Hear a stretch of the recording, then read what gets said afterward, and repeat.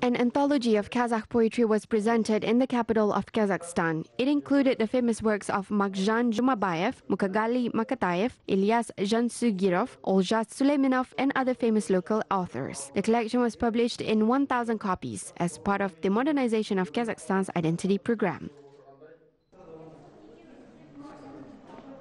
Негізі осы идеяның барлығы президентimiz Қасым-Жомарт Тоқаевтың өзінің аузынан шығып, өзінің идеясы.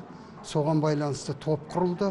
Алдымен бір 30 шақты. This idea was suggested by President Kasim-Jomart Tokayev. He proposed the idea. The working group was organized pursuant to this. 30 authors were suggested, but the president selected 13 poets out of this number. The greatest poets of Kazakh poetry, such as Magzhan Zhumabayev, Kasim Amanjolov, and Mukagali Makatayev, were suggested initially. The list also includes Oljas Suleymanov and Mukhtar Shakhanov, and 11 poets who unfortunately passed away.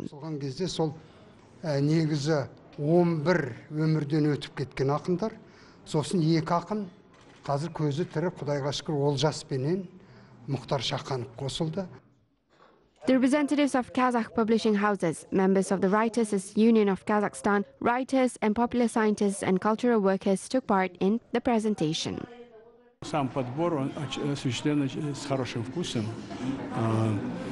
He selected the best of the best poets. I think that the event is a good ground for translations because such great works can be recommended to be translated into different languages. Like all of us, I sincerely hope that our poetry will be popularized and expanded and find its continuation. It should be read by the current generation and their descendants, same like how it was read by our ancestors. This is to uphold the integrity of the continuation of the great centuries-old poetries. Как целостные преемственных связях из глубин веков идущая великая и хорошая поэзия. According to experts, the promotion and popularization of Kazakh poetry will encourage national self-consciousness, development of intercultural dialogue, and strengthen the spiritual image of our country in the world community.